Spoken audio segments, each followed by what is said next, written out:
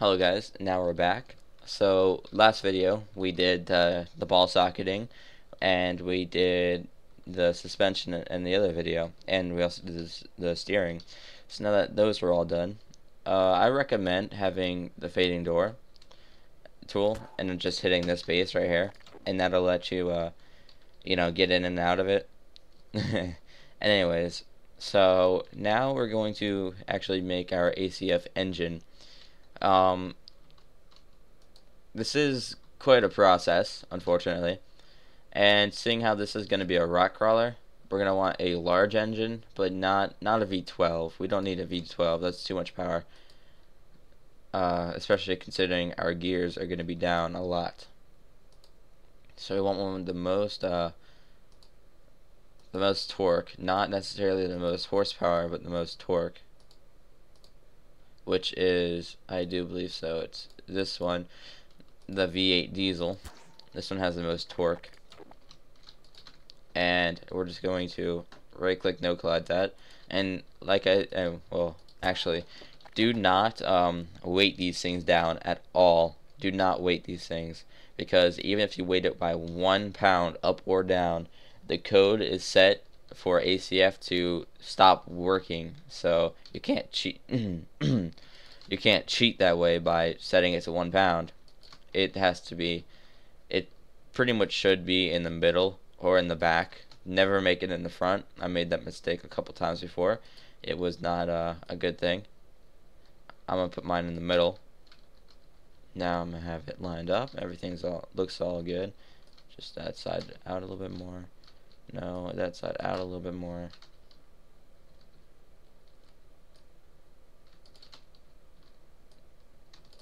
No! Damn it. That sucks. Is that good? That's good. We're all good. Anyways. Alright, anyways. Now we're going to weld this thing. Well, actually, we're going to find out which way I put it. Okay, good. Weld that to the base, and that to this thing. Now that we've done that, we want a differential. Well, actually, no, not a differential, a gearbox.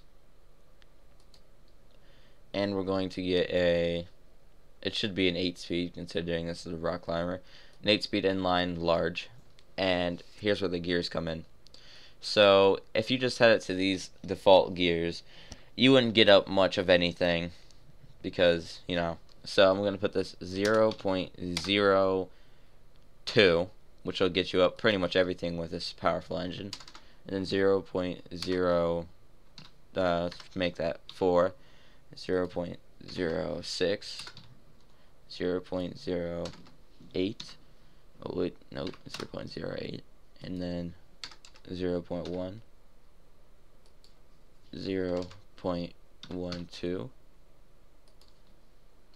0.14, and then negative, which is actual reverse. Gear 8 should be reverse, so negative 0.2, which will make it where you can reverse up anything, really, get out of any situation just really slowly. So we're going to spawn that there.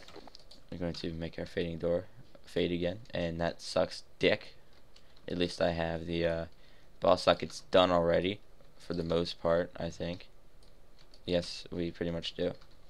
And now I'm just going to move this into place. You want to be really careful around your spherical wheels, where you use the make spherical tool, because it makes the hitboxes on them fucking huge. That looks about right. Alright, anyways, now we're just going to put this relatively close to the engine, just to make it look better. Like, we're going to put this up some, actually, like over here. It doesn't have to be right next to the engine. It just can't be at too high of an angle, or too sharp of an angle, or else it won't work. Now get out your ACF menu, and then right click the engine and right click that. And now weld tool, weld the gearbox to the base, and also to the thingy. Now that we've done that, last thing we're going to need is a differential. So ACF menu, go down to go up to differentials right here, and we're gonna want a differential large, and we're just gonna have that to a 0.50 and then 1.0.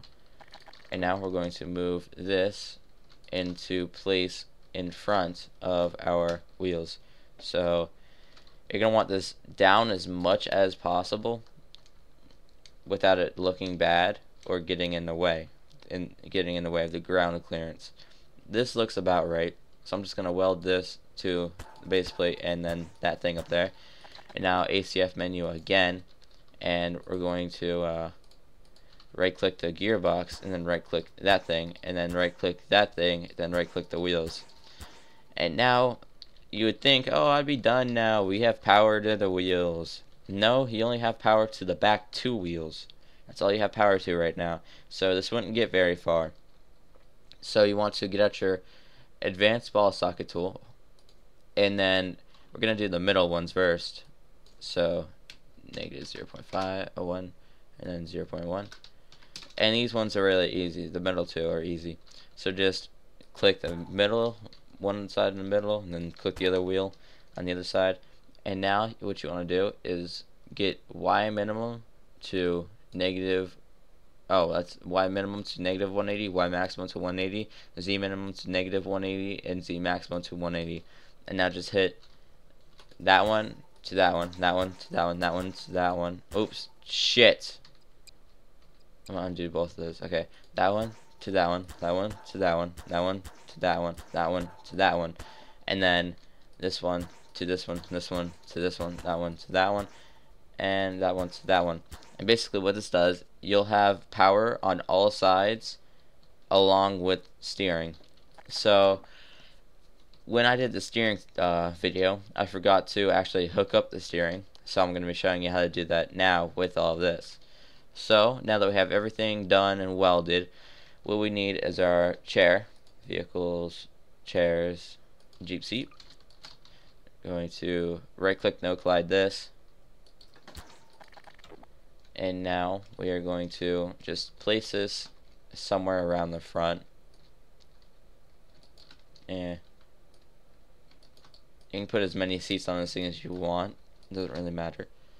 And now we're going to put that down some, and now weld that to the base, and yeah, just the base. And now we want our advanced pod controller. Well, first thing what I want to do, get inside. Oh wait, nope, we actually did need the advanced pod controller. Advanced pod controller, or the pod controller as it's known now. I'm just gonna put that anywhere. I'm just gonna put that right here. Right click the pod controller, right click the chair, and then get out your E2 tool. It's super simple E2 code, like it's only one line.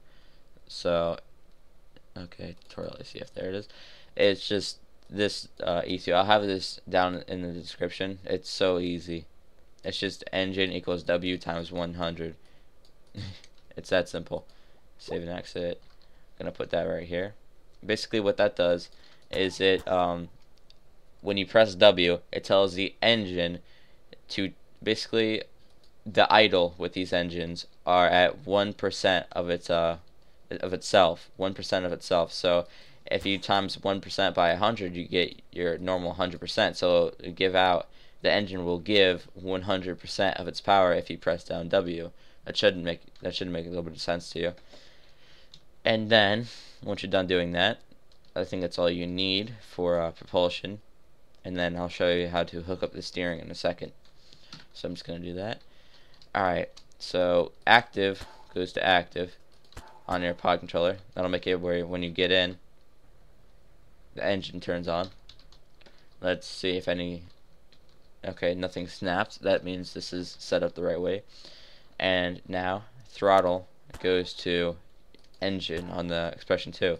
W goes to W on the pod controller. So W from the E2 goes to W on the pod controller. And then gear up, I like to put this to mouse 1. That'll change the gears. Gear down to mouse 2. Now we have all that welded. Oh, not welded, wired. Go ahead and put the brake to like space. That'll be like, the brake really doesn't do much of anything, but you know, and just leave that normal. And now the steering part of this, just get a couple of your thruster tools out and set this to like 25,000 and set that back and just put one right here. Wait, hold on, before we do that we should get our elastic tool and set this to 10,000. And what we're gonna do is we are going to hit this thing right here and then hit like back here in the middle and then do the same on that side and then do it one more time, which will basically make it where this thing will snap back to default. Like after you let go of A, the wheels will go back to place, and you're gonna want that. It's very important that you have that. Anyways, now go to your wire thrusters. Sorry about that. And then just put one on either side of this and in the back right here. And now we want to wire this up. That'll pretty much take care of your steering once you wire this up. So the back right goes to A. Well, actually, yeah, it goes to A on your pocket controller.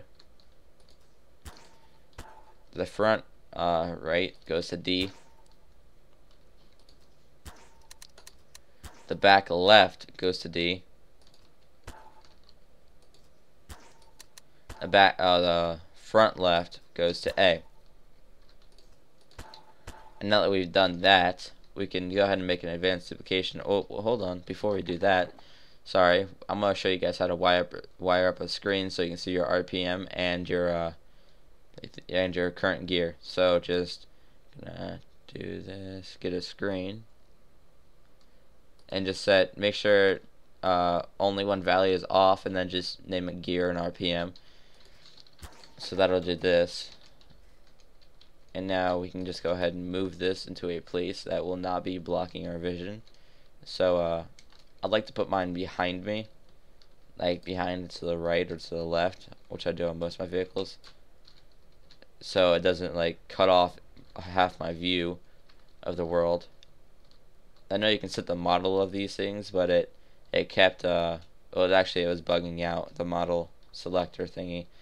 So I'm just gonna put that right there. Now I can have a full degree of view in front of me, and then I can look around and see that. That's perfect. Now we can weld this into place. And now, one last thing. We are going to wire up our screen. So, A, which is the gear, to the gearbox current gear, and then B, which is RPM, to RPM on the engine. And that'll tell us our current gear and the RPM. Now we're going to make an advanced duplication of this, or a duplication, whatever you want to call it. And now we're going to set the weights on the duplication. So I think I set this to 5,000 before, and then this one went to 350, and then these things went to 350 as well. And now the tires all went to 500. It's not really important that you get the exact weights down, but it is recommended. And anyways, let me test the suspension. The suspension is working. Everything seems to be working here. See, it's independent suspension. You see the tires are still really, really heavy. Anyways, so I'm going to, this is idle at 500 RPM. Everything is working right, because this is as fast as it goes in first gear, second gear, third gear, fourth gear, fifth gear, sixth gear, seventh gear, and then don't change it to eighth gear, because eighth gear is reverse. So this thing, it does go slow because our gear ratios are way down. So I'm going to change this to first gear to climb up this. First gear can pretty much climb up anything.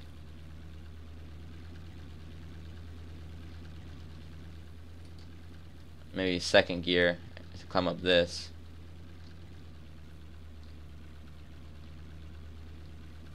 Hell, even third. Nah, second. Yep. Okay, so 8th gear, reverse. Whatever happens to reverse, I don't know.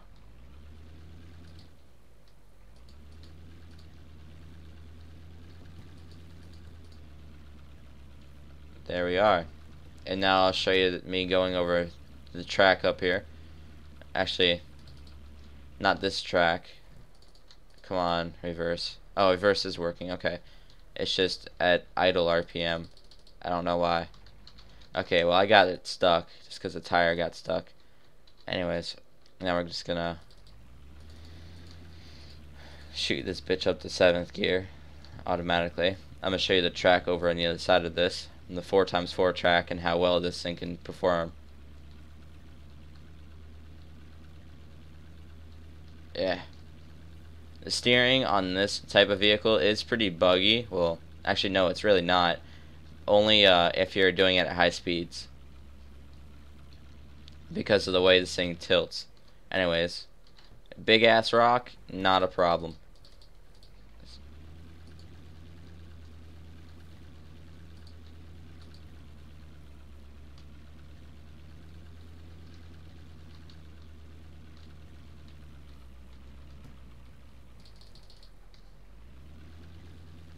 First gear can pretty much get over anything, and then the higher gear you are, the faster you'll go, but the harder it is for your engine to get over things. So that's why if you can't get over something in 7th gear, you just go down to like your 3rd gear. If you can't get over in 3rd gear, then you get over in 1st gear. And one more little trick I should show you. This probably won't get up this because of tire spinning, right? See how the tires are spinning. It still got up it, but the tires are spinning. Anyways, I'll show you how to do that in a second. Yeah. Anyways, so you want to go into your console, type physprop underscore material jalopy tire. And basically what that does is you want to get out your physical properties tool and then left click these. And the reason why you're doing that is because the jalopy tire, it's from Half-Life 2, has a lot of friction on it, on a lot of ground friction or whatever you call that. So that will you know, allow me to climb over pretty much anything now.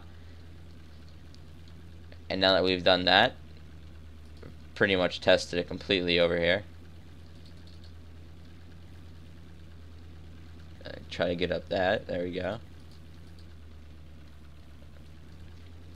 It really is no question of whether this thing can get up something. It's whether the tires just spin all the damn time, even with the highest friction material.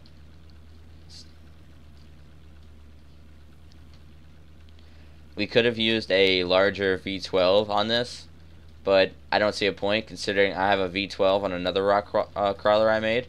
And, oh, yep. When this happens, basically what happened is the drivetrain snaps usually from your differential to your back wheels. So just right click that again. That happens sometimes. And that happens because of the suspension itself. Basically, what happened is the wheels went too high of a angle, or they went to too low of an angle, and it snapped the drive shaft off. That happens all the time.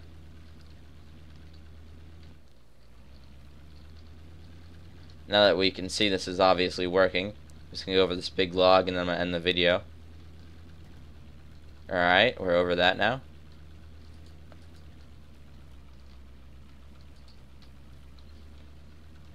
Okay, and one more thing before I end the video. You can always just put this as a color. You can put the color of this thing down, and then also make it right click no collided, so it's like it's not even there, so it makes it look cooler. Anyways, thanks for watching my video, and this is how to make a rock crawler. Have a good day, and I hope you have fun with this.